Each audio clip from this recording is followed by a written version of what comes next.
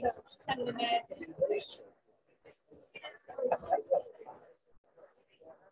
I know. Okay.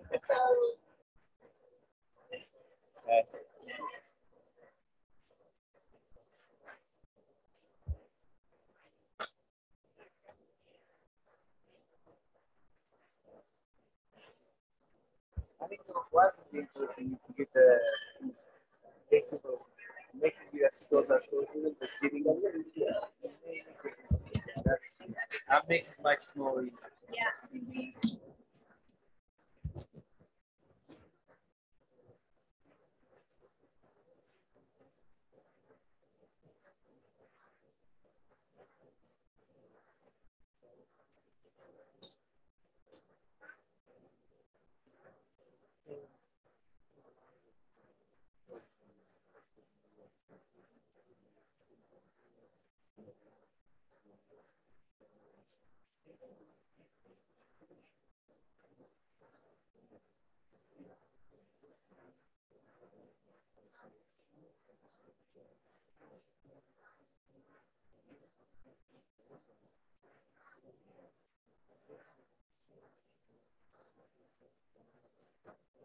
Hello? Is this?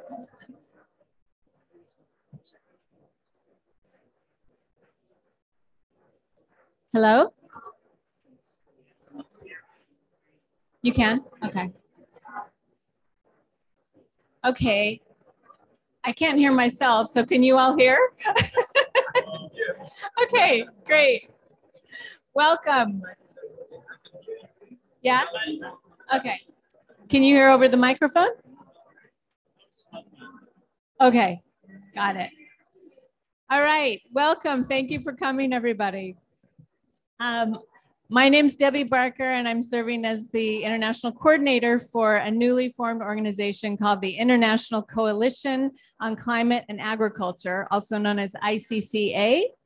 And the ICCA was formed to help lend a voice to the critical issue, to show that there's such a critical link between agriculture and food systems and climate.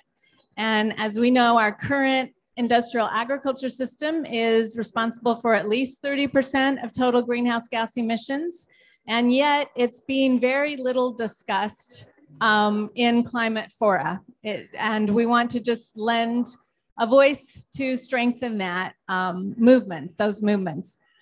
Today, we're going to be talking about some of the problem. We'll begin with a little bit of the problem of industrial agriculture, but the main portion of this session is to learn about the solutions, because, right, we all need to learn what we need to do to transition to more ecological food and farm systems.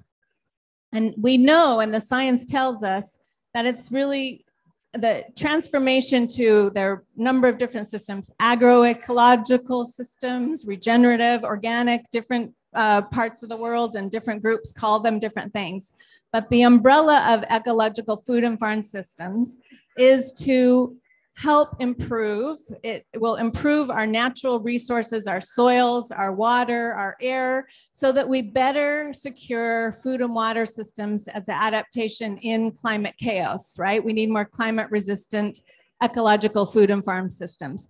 In addition to that, there are many co-benefits. We know we're including in ecological systems, especially in agroecology, that addresses cultural norms and patterns. It also addresses socioeconomic issues and equity. And we believe this is all important. It's in contrast to the industrial system, which does not address those things and is more global instead of giving control to local communities. A final aspect then that of doing ecological food and farm systems, again, science tells us if you build your healthy soil through ecological systems, then you can actually draw down existing carbon from the atmosphere and put it back into the soil where that needs to be. So it's a really important solution, we feel too. Finally, at the end of the session, there'll be a screen. We're also, while we're talking about the ecological solutions, we're also talking about false solutions. And right now here at this COP27, The USDA has come peddling a new solution, which they call Aim for Climate, but we know it's just more of the same, business as usual, industrial agriculture. It's actually enhancing it. It's providing more GMOs, it's more artificial intelligence, robotics. It's exactly the opposite direction of where we want to go for a more climate and food secure future. So our panel today, I have their bios on my phone. I apologize, it's very small, so I'll start to read those.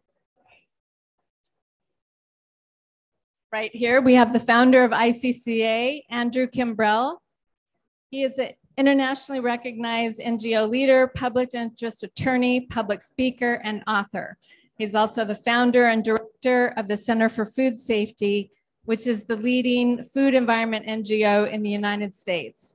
He is the founder and director of the International Center for Technology Assessment and also the Earth Advocacy Institute. Additionally, he serves as the president of the board of the Humane Farm Animal Welfare. And Kimbrell has been leading efforts to address climate crisis for over 35 years. He founded the Greenhouse Crisis Foundation in 1988, and this was the first US nonprofit solely to address the climate issue. So he's been doing this for quite a while. So, yes. Next we have Milliam Belay, Dr. Milliam Belay. Again, I apologize, I can barely see. Founder of Melka in Ethiopia and the coordinator of the Alliance for Food Sovereignty in Africa, AFSA. Milliam is an expert and advocate for forestry conservation, indigenous livelihoods, and food and seed sovereignty. Melka, Ethiopia was created as an indigenous NGO working group and intergenerational learning, conservation of forests, and improving the livelihoods of people. So welcome, you've been very on the pulse of what's happening at COP, so you might want to also talk about that as well when you give your presentation. And then we're very, very pleased to have Dr. Ahmad El-Hazli. He's the director of the Office of Sponsored Programs and Centers at the Heliopolis University and for Sustainable Development, and associate professor of marine genealogy, sorry. He's an oceanographer department at Alexandria University. He has had a PhD in 2016 for a joint supervision program between Alexandria University in Egypt and the University of Sassari in Italy. So welcome so much. We're really pleased to have someone who's really on the ground here in Egypt. And finally, we have Nagla Ahmed. Nagla is from an Egyptian Biodynamic Association manager, and she's experienced in agricultural and social development in rural communities and supporting conversion into organic agriculture and working with farmers in the field. So this is so important to what we're talking about today. So welcome, panel. We're going to begin. So my understanding is the video, we're not going to begin with that. Okay, we can't use that. We'll begin with Andrew Kimbrell, going to be talking. Hello, everybody. Can you hear me? You may regret that in a short period of time. Thank you, Debbie. Yeah, I've been working on this for 35 years. We finally did get in 2007, the United States Supreme Court to hold in a 5-4 decision that there was such a thing as the climate crisis and that they had to regulate greenhouse gases. So that was a big celebration, but why in the heck did it take till 2007 for our Environmental Protection Agency to admit that the problem exists and work on it? So like a lot of you, we have some work to do in the United States. I have been working on this for 35 years, but I've also been working with you for 30 years. In globalization, other issues, Debbie, and many of my great comrades, old friends. We haven't seen each other since 2008, I think, in South Africa, right? and our new friends that they were doing such amazing work. I'm such a big fan of biodynamics, so I'm thrilled to be with you guys here as well. By the way, you were a teenager, I think, when we started, Debbie, so I don't want people to get the wrong idea here. I think it was even, was there a labor relations problem you were so wrong? It was something went on. I don't remember. Something that wasn't kosher there. Yeah, so I was just at the Bloomberg Green. Don't ask me why. I'm blaming my friend and co-founder of ICCA, Randall Hayes there, Dr. Randall Hayes, the founder of Rainforest Action Network. He dragged me there yesterday. And so we started talking about industrial agriculture. And I think this is going to be familiar to all of us. They said, well, you know, we know there's problems with it, but how are we going to feed the world? We know there's problems, but can we merge that industrial agriculture system into new systems? You know, isn't that the best way? And so there's a lot of confusion about industrial agriculture. What does sustainable mean? What does regenerative mean? Are they industrial agriculture? So I found, you know, that I thought there might be a need for clarification. So here's my attempt at it. You'll be the judge of whether you think I've succeeded in making it clearer or even worse. So what I decided to do is take a look at industrial agriculture in light of the 8 essentials that it takes to grow a crop. I thought that was a good place to start, right? What does it take to actually grow a crop? For, you know, for us, for the humans to use. So I don't know, is somebody clicking something? Do I have a clicker?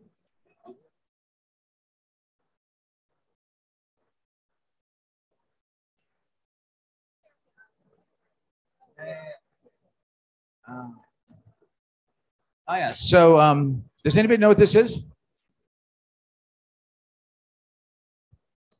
Okay, this is the traditional symbol for the seed, right? Now we were really going to start this with a beautiful clip from our dear friend Vandana Shiva, our colleague for so many years, and of course seeds and Vandana got together.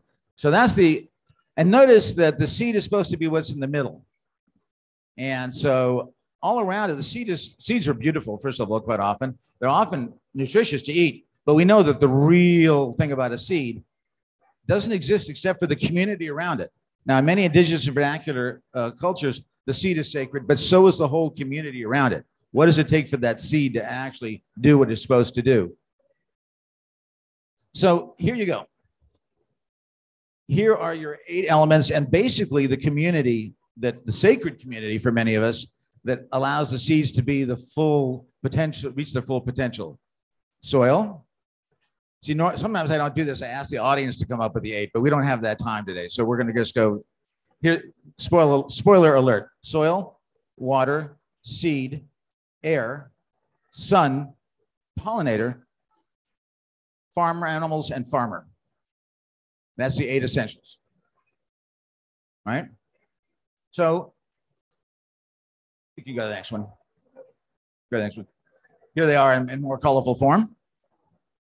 So the one way to look at industrial agriculture is how's it doing? Now remember, these are the 8 essentials. This is the basis of food security. No argument, empirically evident, no disputing it, right? This is it. So our food security, our survival, long-term, short-term, depends on these 8 essentials. So let's take a look at how industrial agriculture is doing. In honor of Vandana, who we hope to hear heard from, we didn't, but we're going to start with a seed. So how are we doing with a seed? How's industrial agriculture doing with seed? Great. Lots of diversity. We all know that's not true. Tremendous monocultures. We've lost 90 to 90% of our fruit and vegetables varieties, right? 15 crops make up 90% of the world's energy take, right? A complete corporate takeover. We know these seeds have been patented, not just in the US, but around the world. It's totally owned by the corporations. 66% of all seeds are now owned and patented by 3 companies. So we have complete corporate ownership, lack of diversity, and non-transparent understanding of what they're doing with those seeds. So it's disaster. But more than that, the seed has always been sacred as the symbol of life. But because of what they've done in these patented seeds, they really have become agents of death. These seeds are coated with neonics, with insecticides, and they are made genetically engineered to resist huge amounts of poisonous toxic herbicides. So in this peer-reviewed study, a single corn kernel will kill a songbird. would kill the songbird, one kernel, because of all the fungicides, insecticides coating it like an M&M, like a poisonous M&M, if you will. And plus, of course, all the cancer, all the destruction of endangered species that are happening because of the massive use of herbicides and GMOs. And by the way, 95% of GMOs, they don't feed anybody. They are basically there to resist the herbicides, and therefore infinitely more use of herbicides by Monsanto, Syngenta, and the rest of them. Next. All right, so much for seeds, but maybe we're doing better with water. Maybe the industrial system is doing a lot better with water. We know that's not true. We know that 1/3 of the world's land surface and nearly 70% of freshwater resources are used up by agriculture and livestock. We know that we are facing a huge water shortages. I hope you all saw the CNN international program on the 6 great rivers of the world, all of them in extreme crisis. Extreme crisis. The Colorado River in the United States doesn't even make it to its outlet in the Pacific. Disastrous water shortages. People are predicting water wars. Right? The Ogallala Aquifer, which is the basis of water in the United States, you see it right there. It's right now, it's using the equivalent of 18 Colorado rivers. It's 1/3 depleted. The estimate is if we were to stop using it altogether, it would take 1,500 years to resupply it. That's pretty disastrous. And then, of course, even worse is the water contamination. In some ways, you'll see that second one down. We found that there is herbicide contamination in 70% of all of our rivers. So it's not only that we are using it far faster than it can regenerate itself, we're also poisoning that which is left. Not good. Next. Now, I'm getting a little discouraged here, but maybe we'll do better with soil. We know that's not true. We know that we're using soil 10 to 50 times faster than it can be replaced, right? This is an international crisis. The United Nations is beginning to use terms like soil extinction. Think about that. Think about soil extinction in the next 50 years.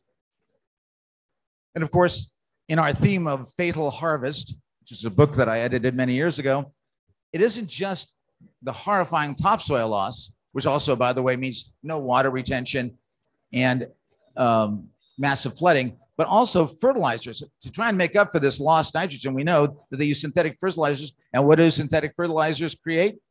Remember the Fatal Harvest theme? Dead zones, massive dead zones around the world in the United States equal to the size of many states. So you see a theme here, right? Death of diversity, right? We're saying water shortages.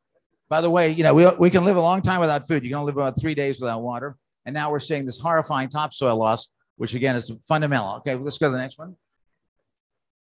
Air. Well, we know that massive herbicide drift is happening all over the world. We notice Roundup. We've litigated on this. We've successfully stopped the approval of dicamba because dicamba is a terrible herbicide that under warm and rainy conditions reconstitutes, revolatilizes, travels miles, and then comes down on your organic farm and kills everything there. Right? We also know that part of this air pollution is exactly what we're here to talk about, is the methane, the nitrous oxide, which are far more potent than carbon, that are created through fertilizers and through, we'll get to it, through animal factories. So, yeah, so the air has also become totally polluted. Next. Sun. Well, sun, of course, is magic. Sun creates photosynthesis, right? Sun is absolutely essential for the whole thing. It's got to happen. Sun, right? But the reason that we're all here, through climate change, through the climate crisis, never call it climate change. Way too mild. Climate crisis or climate chaos. We realize that crops, photosynthesis stops what degree? When does photosynthesis stop? Anybody know? In the high 90s, photosynthesis begins to stop, and by 104, it stops altogether. You cannot grow anything over 104-degree temperature that involves photosynthesis. Zero. Not going to happen. Next. Pollinators. One out of every 4 bites of food relies on pollinators. Take a look at loss of bees. 96% crash of bumblebees. Huge colony collapse, not just in the United States, but around the world. There are countries in the world where people are pollinating because of pesticide use and habitat loss. We were able to get endangered species protection of monarchs, my organization, through the Endangered Species Act in the United States. Right now, we're trying to get rid of these neonicotinoids, these systemic neurotoxin, nicotine-based pesticides that are killing all the bees. And of course, it's the massive herbicides used on GMOs that are killing all the monarchs. So it's a disaster for the pollinators. Farm animals. We, of course, need farm animals for nitrogen. In a rotational relational farm system, they're good. We need them. Good idea. Very bad idea to put them in these horrific animal factories. Not only is it incredibly cruel, but it also means that there's these huge methane lagoons. So instead of giving us the nitrogen we need, they're producing massive amounts of methane, massive amounts of methane, which, as you know, is far more potent than carbon dioxide. And I'm not even going to get into the monopolies, the patenting of genetically engineered animals. But again, just in the sheer cruelty of what we do to the 10 billion land animals we use in the United States each year, and the fact that they're a massive contributor to the climate crisis, it's a catastrophic result for the animals that we use in our agriculture. Next. And of course, farmers. In the United States, we're down to less than 2% of our population farmers. As monocultures take over, we lose our farm communities. They're devastated. The average age of a farmer in the United States is 58 years old. Farmers have the highest rate of suicide in the United States by far. I think many of you have heard Vandana Shiva talk about suicides in India. I'm sure you've seen that happening all over the world, this massive suicide as they're removed from their farms where they were growing. They were food independent, right? They're moved off those farms for commodity crops like GMO maize, like soy. They're forced into the tent cities, Addis Ababa, Bhopal, Mexico cities, where then they make 10 cents an hour, and the United Nations says, now we move them out of poverty. That has to be the most evil, cruel jokes. Here they are on their land, independent small and medium landowners, and they're kicked off their land, usually because of corruption and because they're trying to make money on these commodity crops. And because we then make a small amount of money and they don't have food independence, they can't even buy their food. Oh yeah, we've moved them out of poverty. Obviously gets my blood pressure up. Yeah, so it's catastrophic, the loss of, there you have it. That's the 8 elements. Our food security, our livelihoods, short and long term. Industrial agriculture isn't just a disaster for 1 or 2 or 4. It's a disaster for all 8. So this is a dead paradigm walking. It's a dead paradigm, just like fossil fuels. There's no future in it, 0 future, no defense, not going to feed the world, it's going to destroy the world. I don't just call it a dead paradigm, I call it a zombie paradigm because it's still destroying everything. It's dead, but it's still eating up our soil, our water, and everything else. And by the way, through the pesticides, yes, even the brains of our children because of pesticide and neonicotinoid poisoning. So yeah, these are zombie elements, zombie paradigms that we're seeing. So one of the things we're trying to do with the International Coalition on Climate and Agriculture is get to a tipping point. And none of us have done this. You're all doing great work because we're all trying to do great work, everybody here. But we have not yet gotten to the public in general that industrial agriculture is just as much a criminal in the killing of the planet as fossil fuels. The companies that are involved are just as guilty. They should be just as targeted. And they should be targeted by civil disobedience, we should talk about litigation, legislation, right? NDCs here should not just be dealing with energy. They should be dealing with a transformation from industrial agriculture to agroecological principles, what we call ecological farming, lots of different names for it, right? That is essential. We haven't gotten there, right? Look, even at this COP, not that much. So that's a really big job. I know we're all doing, but we really got to somehow find a better way of communicating that industrial agriculture is an equal villain in the climate crisis. So what's the solution? We're going to hear a lot more of the solution. I'll give you a really quick thing that we do that kind of, because I'm obviously like organized thinking here. So we've talked about what does it mean to go ahead? What's the future look like? Because sometimes people aren't familiar with agroecological principles. And there's some magnificent papers. I know Miljan, I know how many of you all have done this, but really simple. This is the way I put it. Ecological farming means farming based on agroecological principles, which have to include the broad B-R-O-A-D approach, B-R-O-A-D, the broad approach to the future, right? The first is biodiversity. And that means not just biodiversity for our seeds, but about protecting the biodiversity of non-food plants, of non-food animals, the biodiversity of the planet. Second one is regenerative. We know the bad guys use regenerative, but it's a really essential word. As long as we're under agroecological principles, I think it's important to use regenerative. And the reason for that is the simple idea that anytime you use any element of nature faster than it reproduces, you end up with scarcity and extinction. Let me repeat that. Anytime you use any element of nature faster than it can regenerate, anytime, it's a law. There's no way out of it. Anytime you do that, you will have scarcity and extinction. So we have to have regenerativity as the basis for our economy because it's the basis of ecology. Our economies and our agriculture have to be wholly owned subsidiaries of ecology. No element of nature reproduces versus supply and demand. The tuna fish haven't read Adam Smith. They haven't read von Hayek. They haven't read Milton Friedman. They don't know more people who want tuna fish sandwiches. They reproduce, the water reproduces, the trees reproduce, the fish reproduce according to their ecological regenerative capacity. That has to be our basis. That's the R. O is organic, no pesticides, no GMOs, none of the agri-tech thing that Tom Vilsack here is trying to get more billions of dollars in more countries to agree to, right? Organic. We fought a lot. And by the way, protection of soil, right? A stands for appropriate scale. Not talked about enough. These people know it better than anyone. You cannot have food sovereignty. You cannot have a diverse, small, and medium landowners producing the food we need without appropriate scale. No monocultures, no vastness. D, democracy. Democracy knows corporate patenting, no corporate ownership. You cannot have food security. You cannot have food sovereignty if you don't have democratic principles and accountability. We have to break that corporate hold. Remember, 3 companies now own and patent 60%, 66% of the world's seeds. That's got to stop, right? We can't have that. So the democratic principles are not just abstract political ideas, they're essential for this work. So that's it for me, except one more thing. Would you please stand up in the back? Taylor? Julia? Okay, first of all, thank you guys for all the work you're doing to make this possible. Really appreciate it. Next, I'm really hoping that everybody in this room is going to sign on to our petition that we're circulating all around this conference, oppose Tom Vilsack's $8 billion aim for climate, which is based in agri-tech. He says GMOs, nano, just as Debbie was saying, right? Robotics, artificial intelligence, sensors is the answer. We know that's part of the problem, not part of the solution. Hopefully you'll sign up. They can help you with that.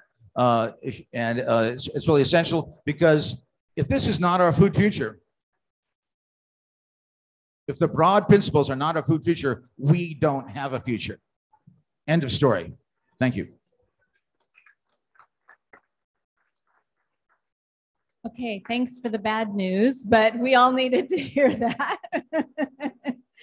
Okay, now that we're understanding and have a more complete picture or the bigger picture of the problems of what we have now and where we have to transition to, we'll hear from Milion next, who will have examples of communities throughout Africa who have really are changing, who are making the change. And if you could address, tell us a bit about those communities and, like I say, any other things that might be happening here at COP that might be hopeful toward transitioning away from industrial systems to ecological systems, or perhaps there's not enough being done here. So go ahead and take it on. Thank you, Milion. Thank you very much, Debbie. Thank you, Andrew. Yes, we met in 2008. By the way, you see Mamadou Goita there. Mamadou was also in that meeting. And it's in that meeting that the Alliance for Food Sovereignty in Africa was born. Yeah, so the Alliance for Food Sovereignty in Africa is the biggest alliance in Africa. We have close to 40 members now, representing close to 200 million Africans from all walks of life.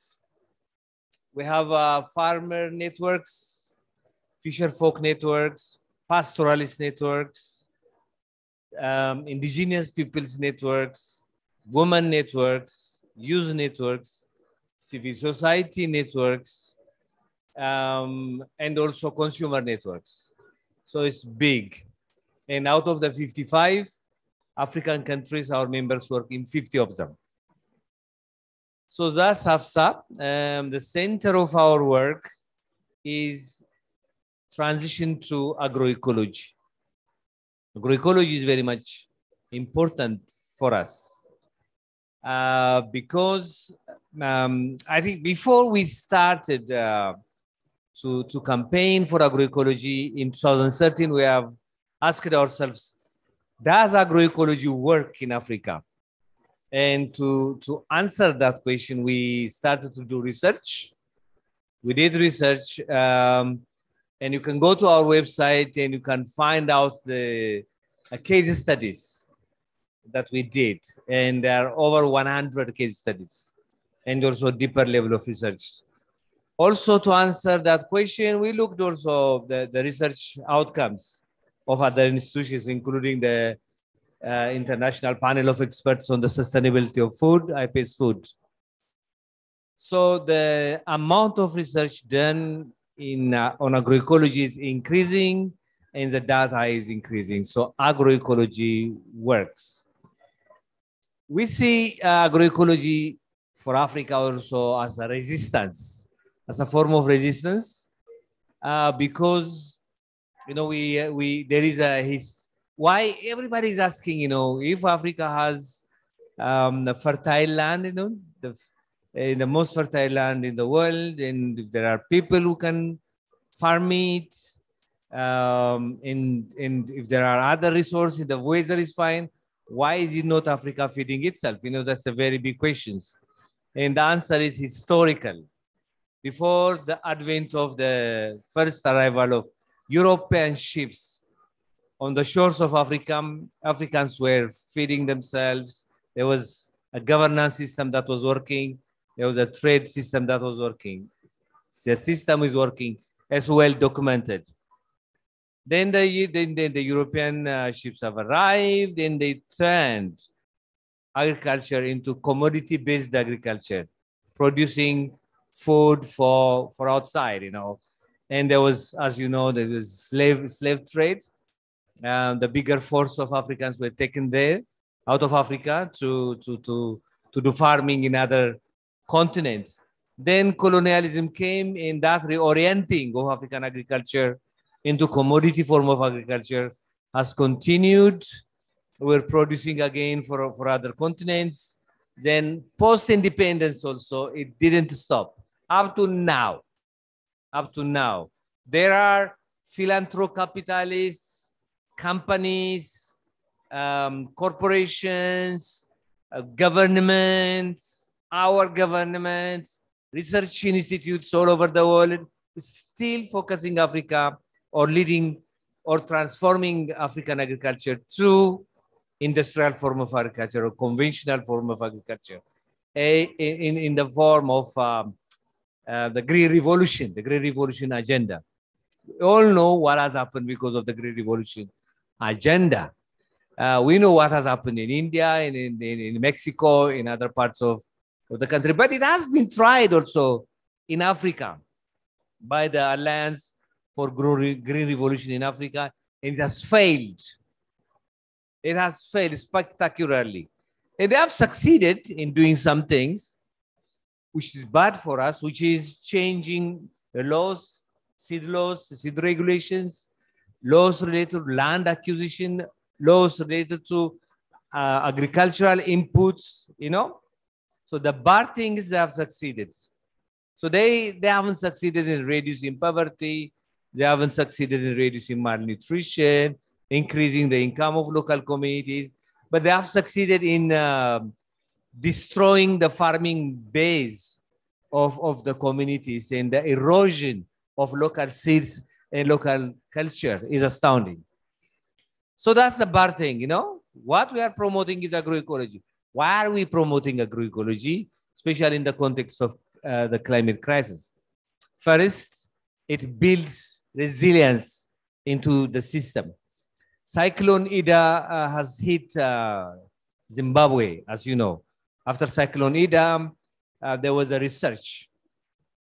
There was a research done to compare how conventional farmers and agroecological farmers have fared. And you could see that, the level of soil erosion in agroecological farms is much, much less than conventional farms. And the communities were together. It was very easy for them to come back again and rehabilitate themselves. The togetherness of the community was much better in agroecological farms.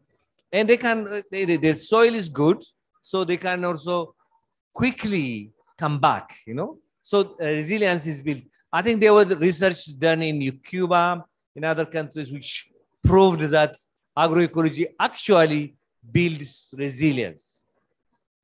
Agroecology increases productivity. We call the Green Revolution approach a productivist approach, because day and night they talk about producing food, producing more food. Yes, more food is important, but you can get that through agroecology. That's proven. That's what we have proved.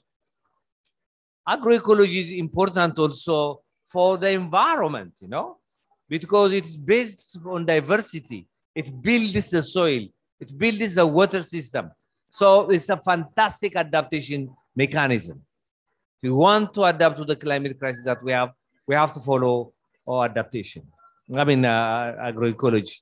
I think I can give you few examples. One example is what has happened in Kenya. I like this example because it connects consumers and producers. Because of the continuous advocacy from traditional healers, people who are using traditional food, then people have started to demand leafy vegetables. Leafy vegetables. Then the supermarkets start to hold leafy vegetables. They started to sell. Because of that, farmers started to produce leafy vegetables. So the production of leafy vegetables, which was downgraded during colonial time, has increased. And since they are planting leafy vegetables, the farmers themselves, the nutrition at the household level has increased also. So that's one example where the demand from the consumer side has encouraged agroecological production. The second example is from Malawi. In Malawi, I think the main meal is basically maize, but the maize is accompanied by a number of other herbs, other leaves. So two individuals went to Malawi and they started to start permaculture. So the question was, are there leafy vegetables to be eaten in Malawi? And they had a meeting with elders, women elders. And the women elders have identified more than 300 leaves to be planted, to be eaten. So they started to plant those plants in the permaculture gardens. So the number of food has increased in the farmers. So without importing food, so it is possible. The third example is what has happened in Ethiopia. The system of rice intensification. System of rice intensification actually was started in Madagascar. And it's planting rice on a line, without broadcasting.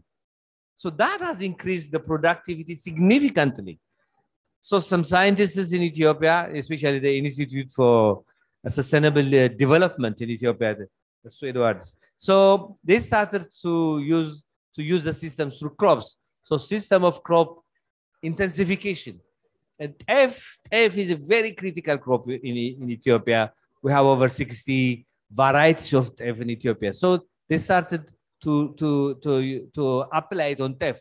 So they started to plant teff online. What has happened? I think productivity has increased threefold. What does it mean in terms of income? They say that on average, from any farm, you get, from 1 hectare, you get 10 quintals. 1 quintal of teff right now is probably 2,000, 3,000. 3,000 times 10 is 30,000. If they can increase their productivity threefold, it means getting how many quintals? 30 quintals. You know? So the amount of money that they get is how much then? 90,000. This is a significant income increase. Just only by changing the management of how to plant crops without applying any fertilizer or pesticides and whatever. A last example that I give is again from North Ethiopia, from Ethiopia. There was an experiment by the Institute for Sustainable Development. The experiment was over 5 crops, maize, teff, wheat, barley, and beans. So it was one plot for control with no application of any kinds of fertilizers. Another plot with artificial fertilizers. And another one with compost. And with this is increasing the soil and soil conservation, planting grasses and trees to increase the plant biomass for compost. So the third one was treated with compost. For the first 2-3 years, yes, the land which was treated with artificial fertilizer did better. But slowly and surely, compost started to catch up. So for all of the crops, for all of these 5 critical crops, land treated with compost, but combined with soil and water conservation activities and increasing the plant biomass worked. So in general, agroecology increases productivity, is good for nutrition because it's based on the diverse crops. It's very much good for the soil, for the environment in general, very much good for the society because people come together in agroecological farming areas, and it's fantastic for resilience. And resilience is based on diversity. So agroecological farms, out of the 17 SDGs, 11 of them, it meets 11 of them. When I say that to the university in the US, and they said, why not to all of them? It's actually, it takes all of the SDGs. And thank you very much again. Thank you. So it's nice to hear the good news and the way we can go and the way it can be. And we're going to hear more of what's happening, similar stories out of Egypt. So, and we're so thrilled. They're going back and forth. Yeah. Sorry. Anyway, and so. Yeah, we have one mic here, and yeah, we can share. Because we'll not speak at the same time, huh? Yeah. We'll start with Ahmed. Yes. And thank you very much. Thank you, Debbie, and thank you for the invitation. Actually, I will speak from my perspective. I'm an academician, and I'm now leading the research and the community service centers and the projects at Heliopolis University for Sustainable Development, which is the educational component of SACEM. Of course, you know SACEM, it is the first initiative at the Middle East to promote the sustainable development in the holistic approach, the 4 main dimensions of the life, the society, the economy, the ecology, and the culture integrated together for a better life for the human beings. I will not go deeply in the agriculture because you are experts in agriculture, but I want to highlight something, and this is the message I'm delivering in every panel, every dialogue, everything I'm getting on in this COP. Nothing will happen without the education and the research. And the hope is in the youth. They are the future implementers. They are the future leaders. They are the decision makers in the future. So if you want to change from the industrial agriculture to ecological agriculture or agroecology, if you want to change from from the conventional ways of agriculture to the biodynamic or organic agriculture, who will do this? The young people, the youth, the young generations who will implement this in the future. So I'm speaking and focusing on the role of the universities. in the promotion of this concept. Of course, you know, we have the traditional roles of any educational system or any university: the education, the research, and the community service. This can be done in a traditional way, very traditional way, which will not lead to the desired outcomes or desired outputs, but we can do it in an innovative way. For instance, the education is mainly for the capacity building of the students, is for the integration of the climate change issues or climate crisis issues in the syllabus, in the curriculum, unfolding the potential of the students, giving them or providing them with the required skills, knowledge, competences for the future. This can be the role of the university. The research, focusing on the applied research, the research that can be implemented on the ground. The research not only for scientific publication to have a paper published, no. Research based on the real conditions, real experiments. And I will highlight something at the end of my talk, and my colleague Nagla will give you, because she's the one who is working on the ground with the farmers, with the people on the ground. And finally, the community service. Community service is very important, and this role is a little bit absent in many universities. How to engage the community in what are you doing? How to link the academia with the community? How to give the technical support for the farmers, for the industry, for anything? How to raise the awareness about the agroecology, about anything we want to do. So I think this is most important. And as SECAM was a pioneer in the sustainable development, and of course in organic agriculture and biodynamic agriculture and the agroecology, also it was a pioneer in the field of the education. In 2007, Heliopolis University for Sustainable Development, the first university at the Middle East, which focused or which put the sustainable development in the core of its mission, vision, strategic goals, and objectives. We have the Faculty of Organic Agriculture, which is the first faculty for organic agriculture in Egypt. And as well, we have division of SECAM, which is summarized in 16 SECAM vision goals that are consistent and coherent with the SDGs, the United Nations SDGs. And to implement these SECAM vision goals and to help in the implementation and achievement of sustainable development goals of the United Nations, we have 7 centers, 7 research and community service centers serving those objectives. One of them is Center of Organic Agriculture. Another one is Carbon Footprint Center. And by the research in the Carbon Footprint Center, we developed an idea, a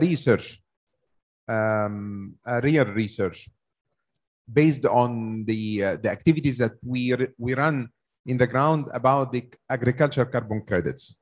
Of course, if you go to the simple farmer and you want to ask him to do some practices in order to save the environment and to help in the climate change mitigation, of course, he will not understand that.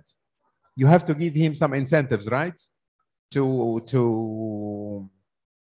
do what you want, what you can see that is proper. So we developed the approach, SECAM approach in agriculture, which is composed by 4 main components. The first one is the organic agriculture, biodynamic agriculture, where you have a healthy soil that is sequester and capture carbon dioxide from the atmosphere and put it in the soil. Second, the afforestation. You plant trees in your farm. This is as well capture and sequester carbon dioxide from the atmosphere. Third one, not to use the pesticide or fertilizers, the industrial fertilizer. You use compost. We are using the compost from the agriculture and the animal wastes, and this not sequester carbon dioxide, but it is the avoidance of the emissions of carbon dioxide, because you are using the waste of animals and you stop the production of the new fertilizers. And finally, using the renewable energy instead of the diesel and fossil fuels. And by this, the farmer, if he implements this, he will have extra income by having the certificates of the carbon credits, and then he will help directly and indirectly in the climate change mitigation. And the third thing, that after some time you will have the biodynamic and organic products not so expensive, because this approach will give some extra income for the farmers. So I think this is the real research we want. And the good thing that this approach started to be common in Egypt. We are working on around with 2,000 farmers, and we are expecting to upscale this to 40,000 farmers next 3 years. But the good thing that the day before yesterday, the Prime Minister of Egypt announced the first carbon market, voluntary carbon market in Egypt, the carbon exchange in the Egyptian stock exchange. And we were the driver of that, and SEICEM, Heliopolis University, Egyptian Biodynamic Association, we gave the technical support needed for the Egyptian stock exchange to have this platform and to have this on the ground. Thank you very much. Thank you. Okay, Nagla, welcome so much. And yeah, I was just going to say there's going to be Q&A after Nagla, so we'll all come engage with one another, and it'd be great to hear your stories of success too, and we'll share information. But we're really excited to hear about what's happening on the ground with Egyptian farmers. First of all, hello to all, and thank you for inviting me to attend this session and to give a speech. I will not talk in a slogan way or in initiatives and the things are written in books, but we will reflect what's on the ground from the people and from the practical side. Let me start first of what is the true cost accounting we are paying to have our food inside our body. My voice is clear for all? Okay. We are paying euro or 20 pounds, but this is not the real accounting. This is not the real price.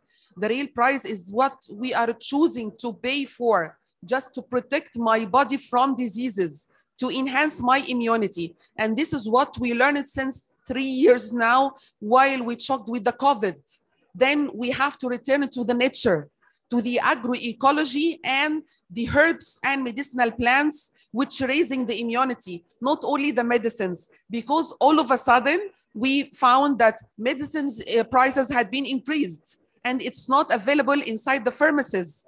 We cannot find doctors in time. We have to refer to our mother nature. So from this point, we would start for reflecting the true cost accounting of the crop or the food we are buying, which should be organic, clean, sustainable. And I can trust the source of whom I am buying his product. Just I feel that it's okay for me and okay for my family. This is number one. Then this is a call for the agroecology in agriculture. To address this point, we will start from the start of the farmer, who is the beginning of the value chain of the food system. He doesn't care at all about agroecology, environment, climate change. All these are very huge terms. He's not understanding. And to make it clear for him, he has to be like a friend. it's a campaign to raise the awareness of those farmers, not only for myself and not only from himself. It's for the community. It's a global issue now. Even though I have to say that the conventional farmer, if he spread the pesticides for an infection, he protects some lines from his land just to be produced clean without pesticides. This is for his family. If the surrounding area is full of pesticides, but the food for his family is organic totally. Yani you imagine this concept? So to raise that he will use the inside and the entire areas, it has to be certain actions. So I want my colleagues, and I will not address the climate change in terms of carbon credits now. I will reflect it later, but I will talk about actions and solutions. Just to summarize what we can do all together. We are from different countries, but we have the same problems. We are having different cultures, but we have the same concept of problems, which can be defined: inflation in prices, inflation in the input supplies material, which can the farmer use to cultivate. So how can we help in this? We are all representing different entities: government, NGOs, donors, funding agencies, bankers, activists. Even we are individuals, but at least to start with the oneself. If you will not start with ourselves, no one can believe.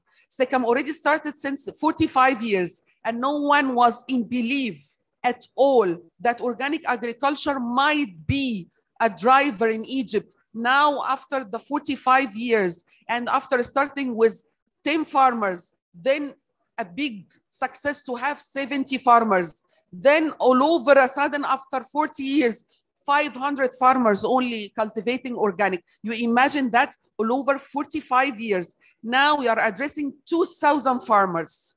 And by 2023, we will address 40,000 farmers. Why? All are learning by shock. Excuse me, Dr. Ahmed. People is not educating by just an education, but they learning by shock. If we have the shock, we will all change our directions, our minds. We have to find some solutions. So now we are turning to the agroecology, the nature, the biodiversity. All those terms now will be very well understood to a lot of us and the farmers even. Now they will believe how I can market my clean food for myself and to sustain my farm, how I can find support, how can I market my products in the local market. It's not for export, but all the world now needs to export just to get the foreign currencies to enhance the economic level of the country. Then there is a movement has to be done, or alliances or clusters. We have to exchange with each other's experiences, starting from farming, seeds, as you mentioned, the seed sources might be you have at your end some seeds of certain variety which can be adapted in my country. And especially in Africa, we have the same atmosphere and the same climate, so we can exchange some things to be produced at our ends.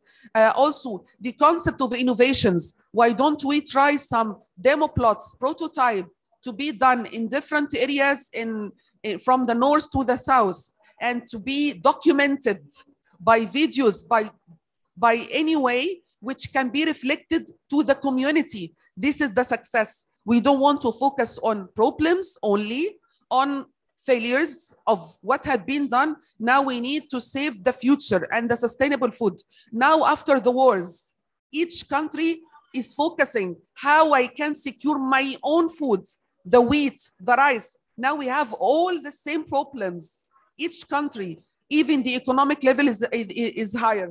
But how I can secure my food? Hunger is a big issue. How we can secure this? So it has to be like an intensive work since the beginning of the development. Although there was an old belief that development is compatible with climate change, but it's now proved the opposite. All working together, aligned together. So what I can recommend is that we work with the farmer in synergies of different activities, prototype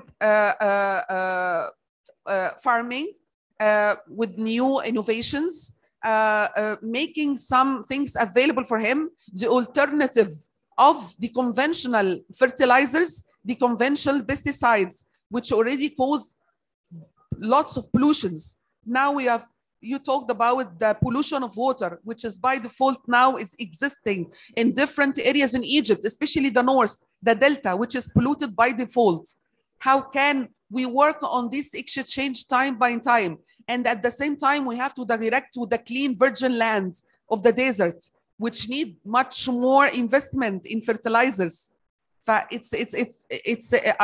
think it's a plan, how to plan to produce our own food in a sustainable way, not to just run and do something and then it's not sustainable and it doesn't work and we invested in the wrong side. Also, I recommend something is that some policies has to be addressed. This is not only the private sector role, and this is not the farmer role, and this not only the cooperatives, the non-formal initiatives, the movements.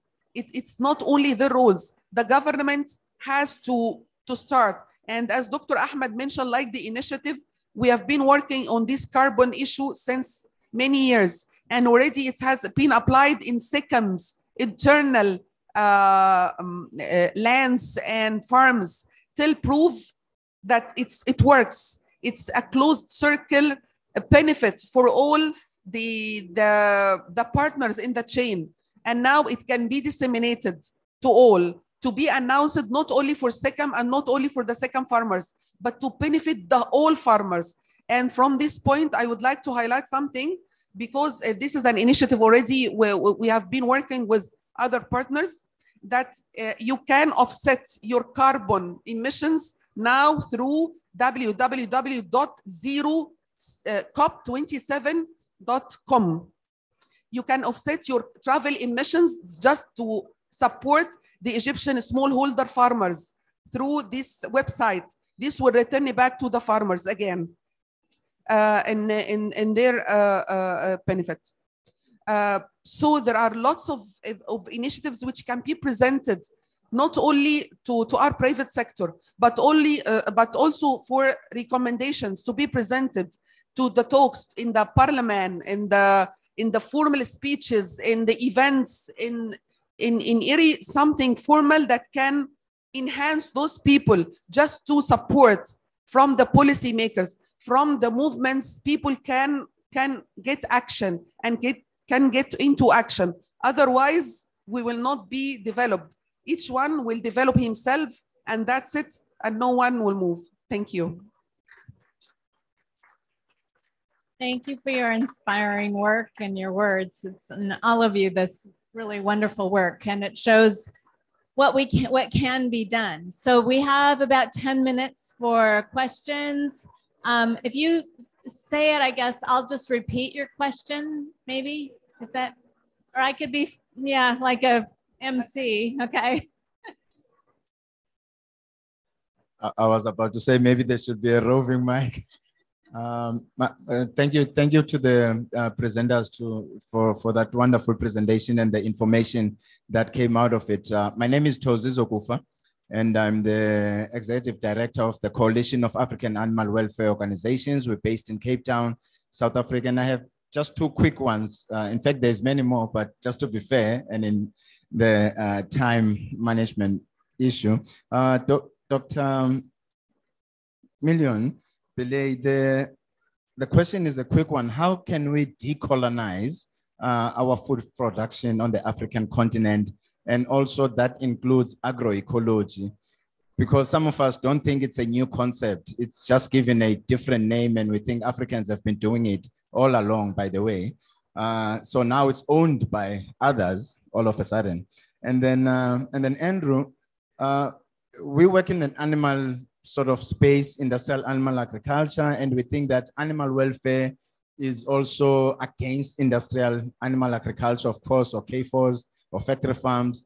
But what we've seen over the past years is that in 2020, only $1 million was given to farm animal welfare on the African continent compared to $90 million in the US or $50 million in EU. Do you then think with that commitment or such commitment in terms of resources, will there be a change in what is happening now on the ground? Meaning industrial animal agriculture is coming our way thick and fast. Thank you. Why don't we go for these two questions answers first, and then I'll come back because those are pretty deep questions, I think. Million, do you want to?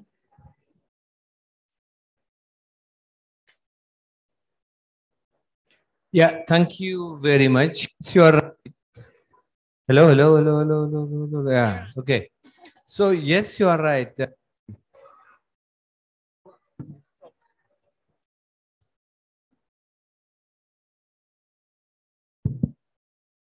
Yes, you are right. It is a kind of agriculture that was practiced by our ancestors, the agroecology.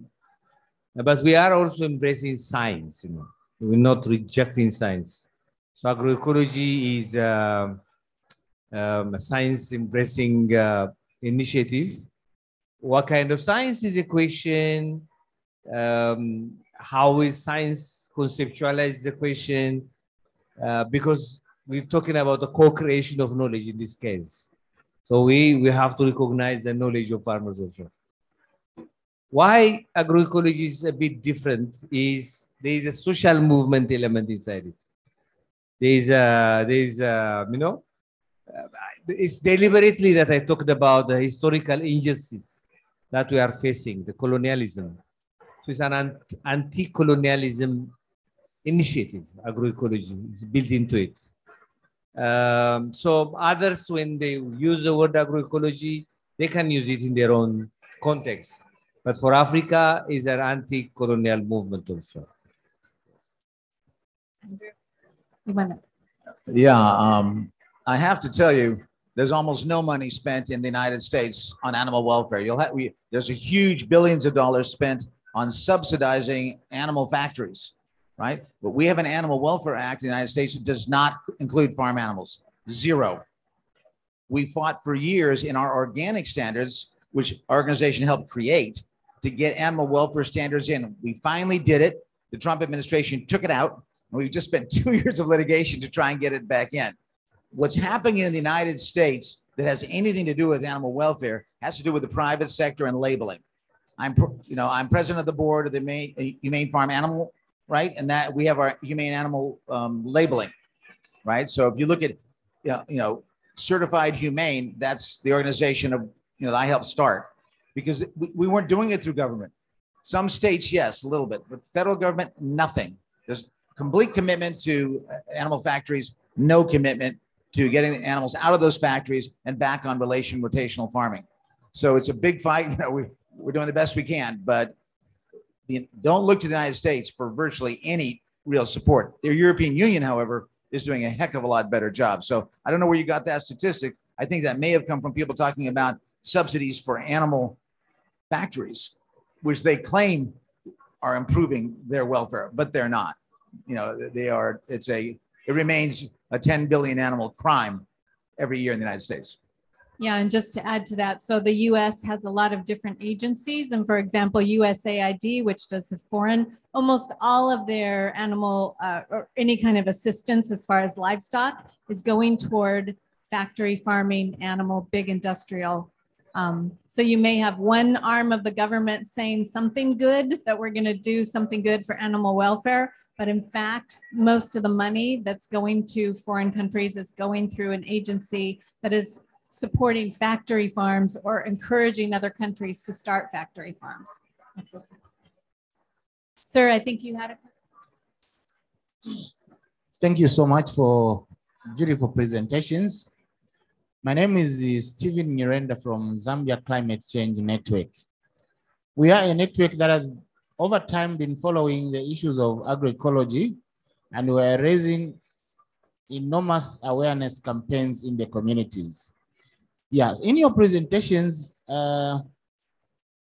in the conclusion of what you presented, there's something that I noted, and I need a clarification of what you meant. Yeah, and I quote here, it says, significantly increase public education and involvement is required. Now, my question is, what kind of education are you talking about? No, it is you who said in your presentation. On public education? Yes, I thought more that you guys were sort of telling me. I'm happy to talk about public education. Yes. So now what I'm saying is that there's a lot of resistance from the policymakers to allow agroecology to filter in on a smallholder farmer. Yes. Now, this education that you have talked about here, in the conclusion of what you presented, is targeting the public.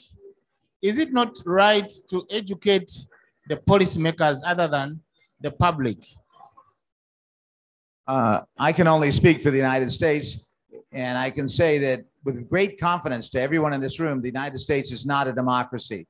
It's a corporate oligarchy with small democratic things sneaking in at the local level. Every ag policymaker is bought out by industrial agriculture. Every state ag committee, federal ag committee, Democrat or Republican, makes no difference. They're bought into this terrible, zombie paradigm, this dead paradigm. They're staying with it because that's where the money is. To educate them, to even lobby them is usually a waste of time. We do is we litigate, we sue them. And sometimes that we get very good results from suing them and making them do the right thing. But as far as educating them, right now they're educated by very large amount of money, including our friend Tom Vilsack, United States Department of Agriculture, who is raising $8 billion, $16 billion, $24 billion to buy out every university he can, to follow what Agra, the nightmare that Agra's been in Africa, and put it on steroids around the world so they can make sure that nobody's doing public education, so they can make sure that no government, he's got 42 governments behind him so far, 42. He's got the endorsement of the president of COP26 and 27. He has 200 companies right now signed up on. You can guess who they are? Monsanto, Syngenta, DuPont, Gates Foundation, Agra, CropLife, FAO, the sellouts of the United Nations. They're all with him. And their job is to stop real public education and to stop governments from investing, instead taking money for GMOs, everything that you guys are not doing. But why don't you go on with the public education, be a little more maybe specific? No, I just want to elaborate and agree on with my colleague that yesterday I had a session, a panel in the EU pavilion, and we were talking about the science diplomacy, science and innovation diplomacy. And I have raised this issue. I said, although the capacity building of the public and for the young generations and for the people is very important, but the capacity building of the decision makers and decision takers is much more important. So I just want to thank you and agree with you about that. Thank you.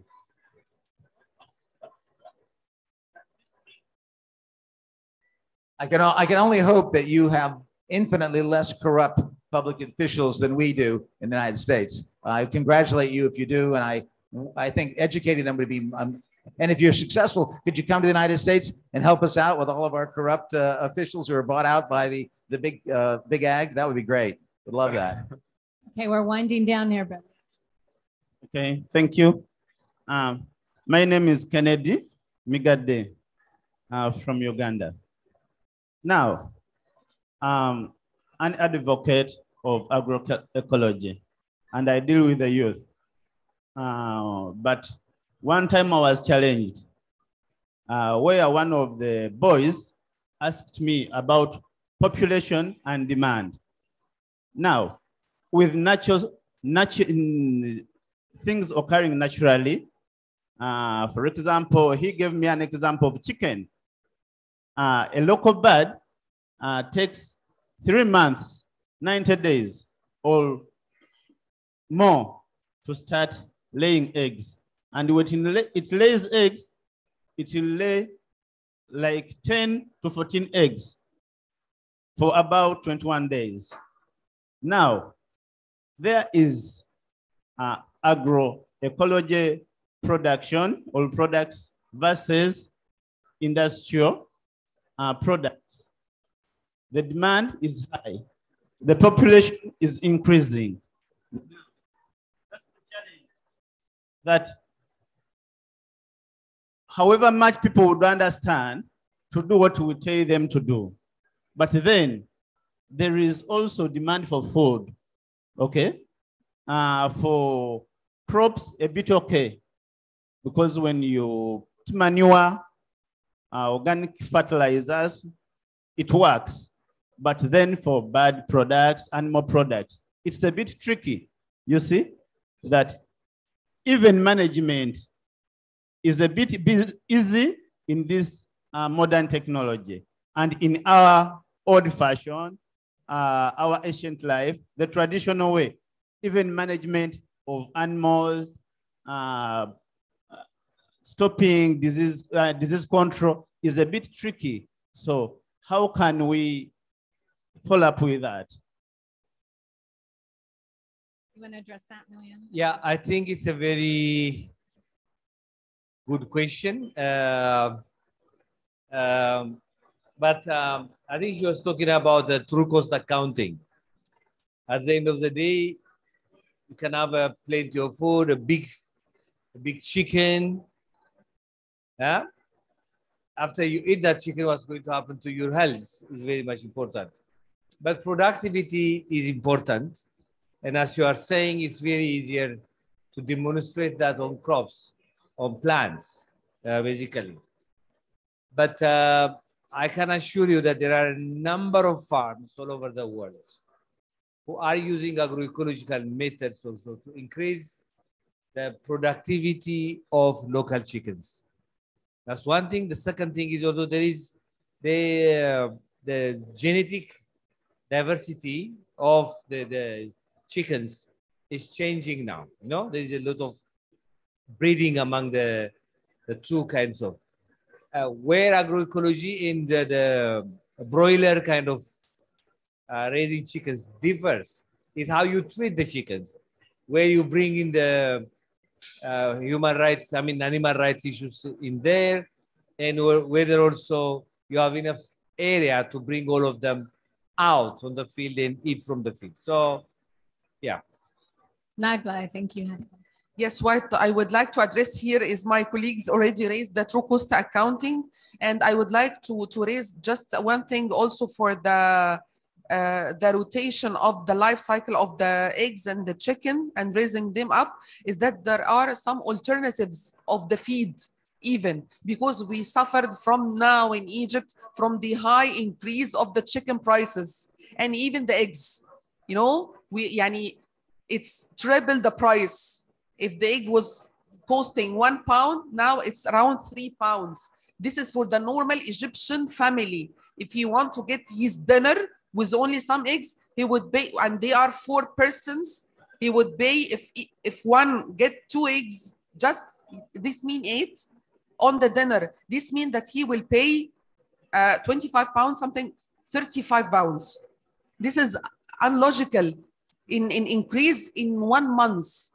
And reasons for the prices, it seems not logical, but if this reveals to some issues also rather than the true cost accounting, it could be from the monopoly of prices from some producers, but some producers suffered from the high increase of the feed of the chicken.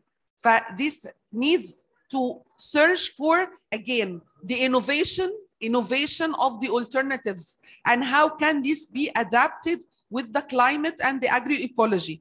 These are things which is not being solved now while we are sitting, but might be this would be a driver for you and someone from here and someone from the live stream of the video to think how he can raise alternative products for the feed of the chicken to all the people. And this could be a trading, something to be sold as reasonable price and good alternative.